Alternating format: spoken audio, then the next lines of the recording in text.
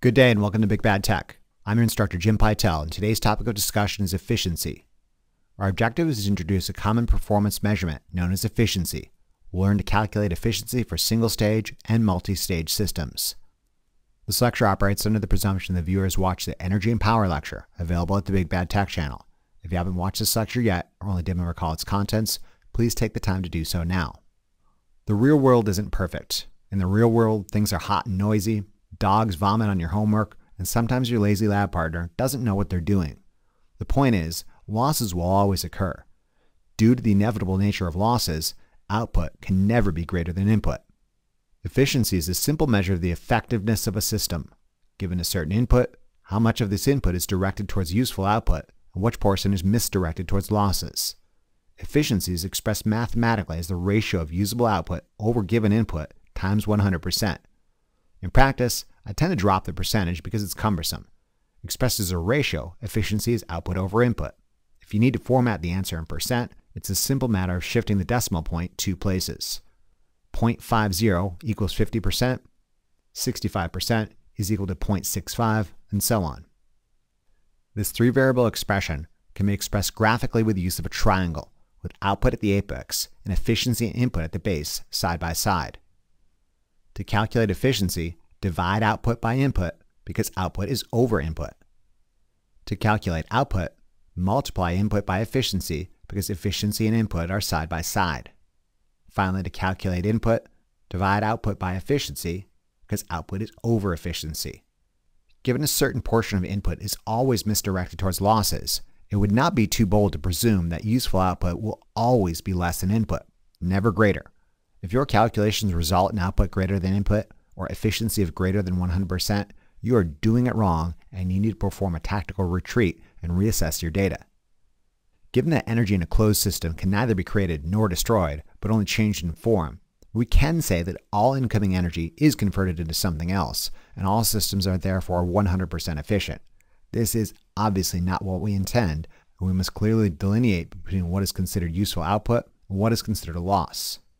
Depending upon the application, one form of energy might be considered useful output, and another application, the same form, considered a loss. For example, heat is the intended useful output of a heater, whereas a motor, with the intended purpose of producing rotational mechanical power, any heat produced due to inefficiencies would be considered a loss. Let's try some simple illustrated examples of efficiency calculations. Consider a motor that consumes 2 kilowatts of real electrical power and produces 1.7 kilowatts of usable rotational mechanical power. Let's calculate the efficiency of this system. Efficiency is output over input. 1.7 kilowatts over 2 kilowatts yields 0.85. 0.85 expressed as a percentage yields an efficiency rating of 85%. This calculation also suggests that this motor is also 15% inefficient, meaning 15% of 2 kilowatts or 300 watts is directed towards losses, which might take the form of friction, noise, and/or heat. Consider a gearbox known to be 95% efficient that consumes 2 megawatts of mechanical power input. Let's calculate the usable rotational mechanical power output. Output is efficiency times input. 95% expressed as a ratio is 0.95. 0.95 times 2 megawatt yields a usable output of 1.9 megawatts.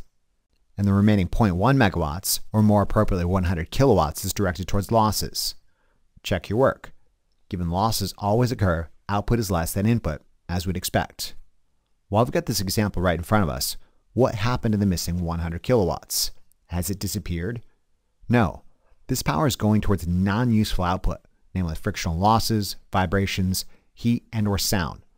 That's why it's so essential that a gearbox not include just the gears, bearings, shaft, seals, and housing, but also a means of lubricating and cooling these gears.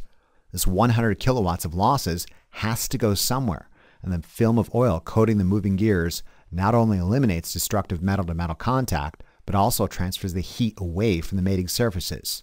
It's for this reason you'll sometimes see a radiator or heat exchanger used to cool the gearbox oil rid itself of this heat so the oil doesn't thermally degrade and the gearbox continues to function properly. This also explains why gearboxes are built out of heavy metal rather than compressed cheese or origami. The housing must be sufficiently robust to absorb and dissipate the losses inherent in its operation. Finally, consider a hydraulic pump known to be 60% efficient that produces 1.2 horsepower usable hydraulic output. Let's calculate the mechanical power input in units of watts. Via unit conversion, 1.2 horsepower represents an output of 895.2 watts. Input is output over efficiency. 60% expressed as a ratio as 0.6.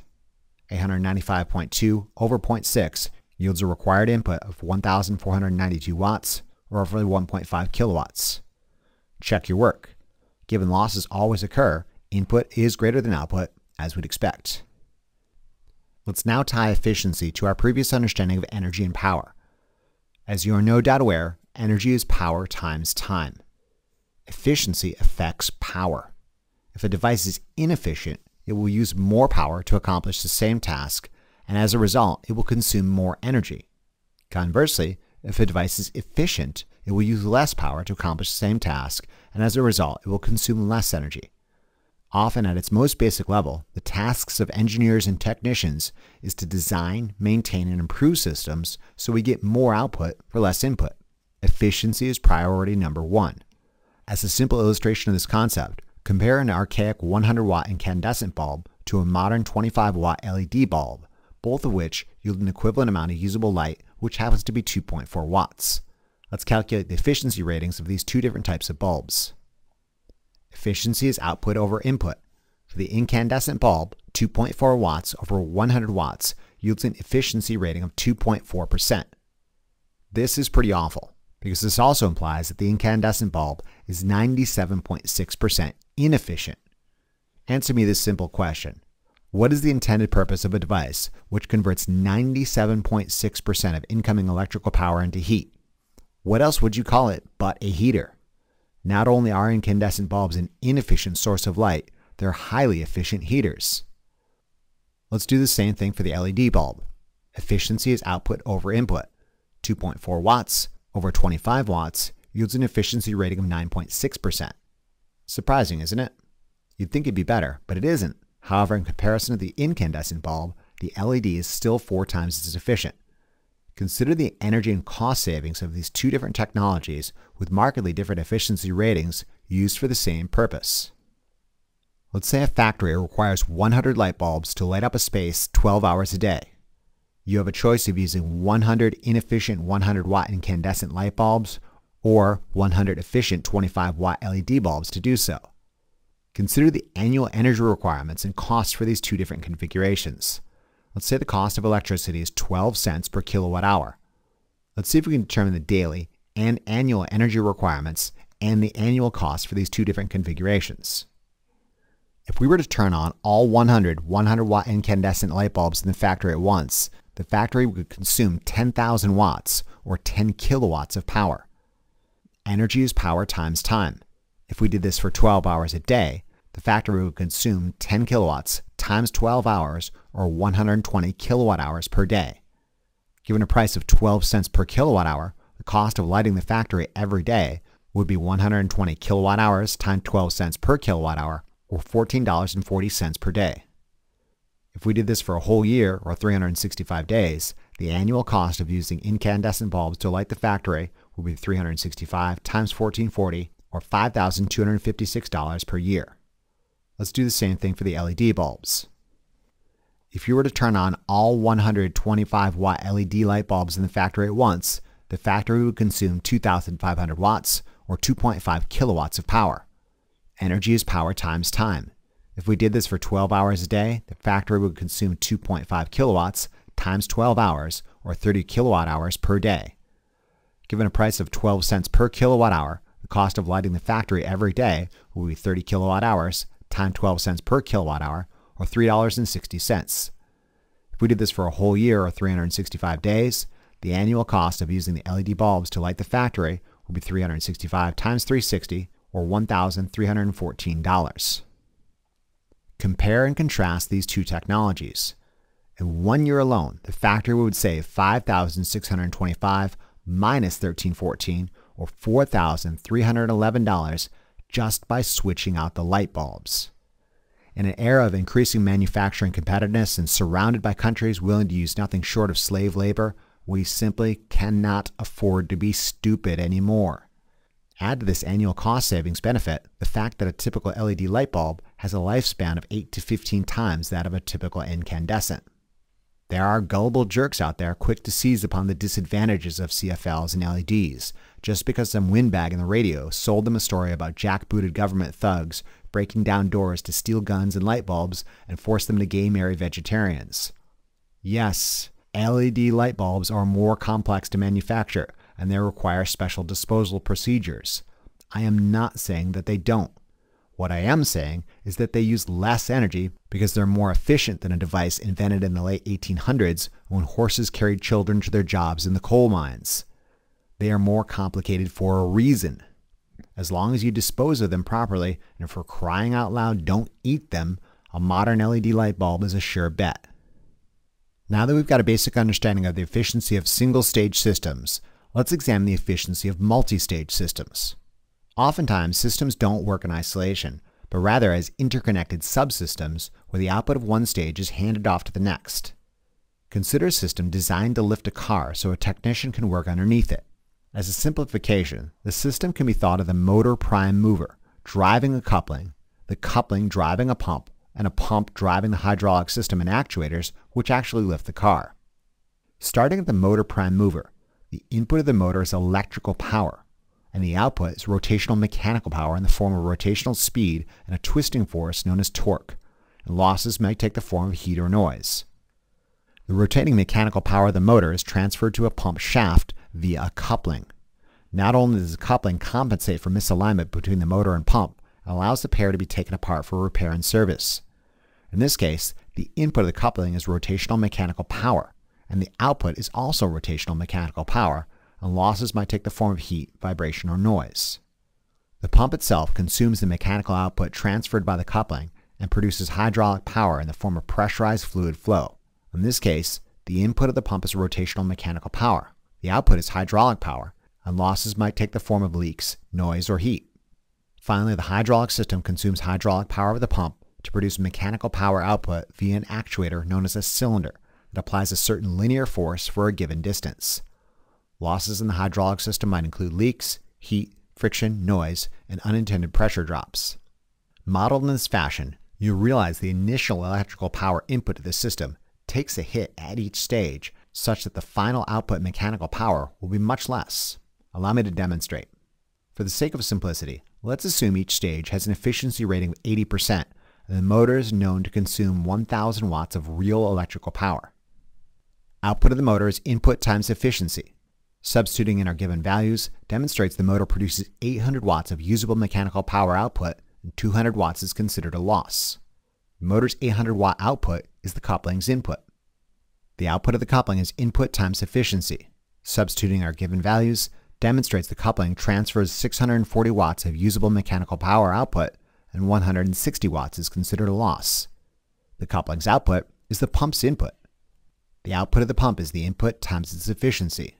Substituting our given values demonstrates the pump produces 512 watts of usable hydraulic power output and 128 watts is considered a loss.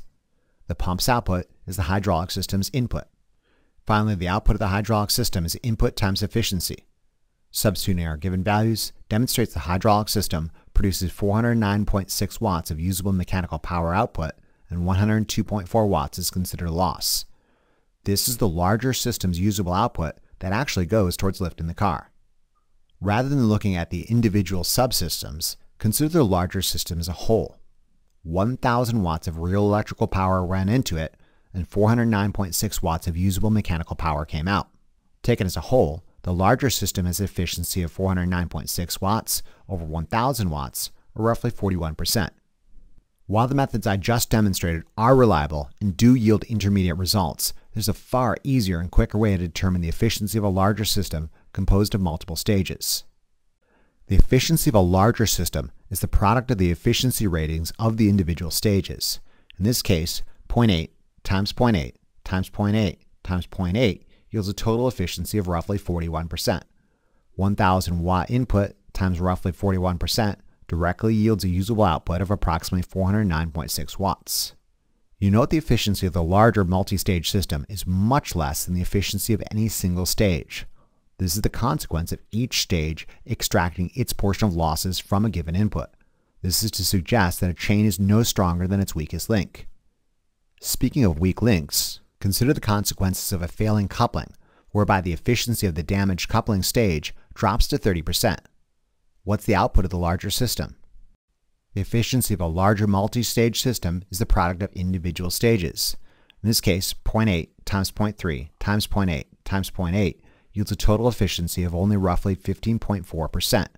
What's the total output? Output is equal to efficiency times input.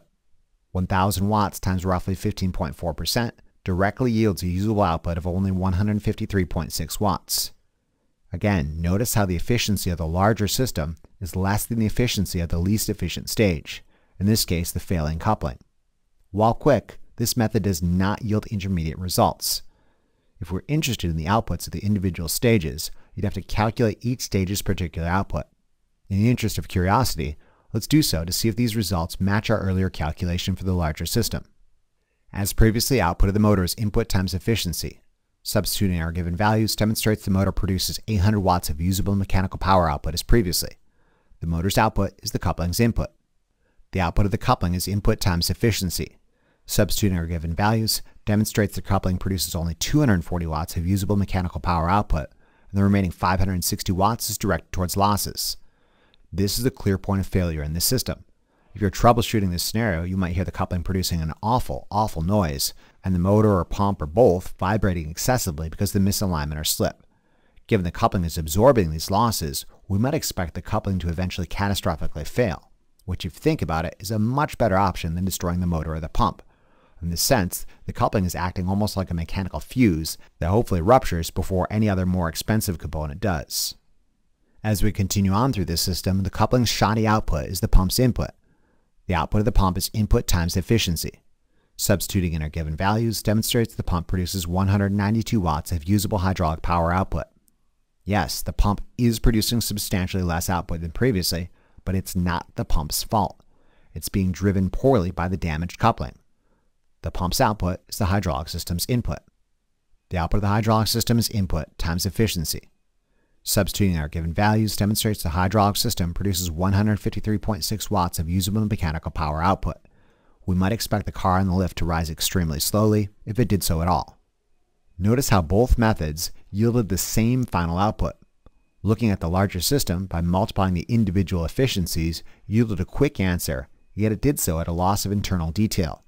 In contrast, calculating the individual stage outputs yielded intermediate results, although it did so at the cost of much more time. Depending upon your level of interest, one technique might be more suitable than another. At the very least, they make great ways of checking your work, since both methods yield the same result. If it helps you to understand multi-stage efficiency, use the visualization that each subsystem represents a window that is progressively smaller as you go through from one level to the next. At each point, a portion of that stage's input is shaved off and lost to the following stages.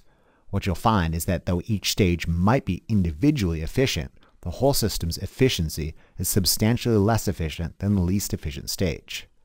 Alright, that's about it for today. In conclusion, this lecture examined efficiency. We learned efficiency is a performance measurement that determines how much usable output is produced from a given input.